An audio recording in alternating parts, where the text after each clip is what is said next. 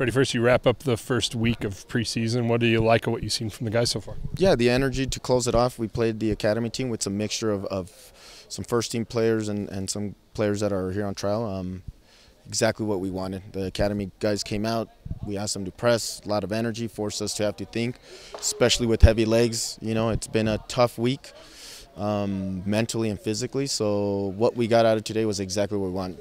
You know, is it perfect or anything? By no means it's perfect, but what we looked for, we got. So that was the important thing. Looking at the week as a whole, what were the goals and how do you feel like you guys came out? Yeah, just trying to implement some new things on the attacking side and becoming a little bit more dangerous, how we can get at the opponent a little bit more direct at times. And other times, you know, when we got to put a foot on it and knock it. So it was just getting a little more specific with where those runs got to come from, who they got to be delivered by and all that. And then adding the element of the transition, right? So when the ball's lost, how are we going to respond to that and what part of the field? So I think we accomplished that today. We feel good about it, and now we move on into the next week.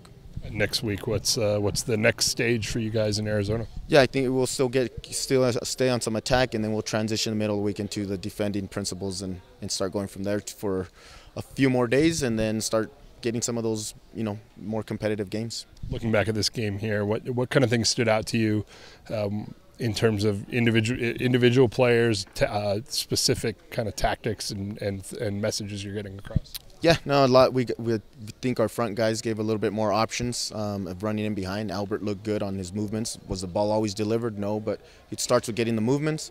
We got to piece apart that the ball carrier and the movements that we can see them, and then we can deliver the ball. As a whole, overall, the group was good. I mean, when we look at our numbers from last year to this year, in the same time, the first week, we worked a lot harder. We did a lot more mental stuff with video and stuff. So the guys got a lot in the first week. It's not just the physical part. The mental part takes its toll as well. So it was important, and what we wanted to accomplish, we accomplished it.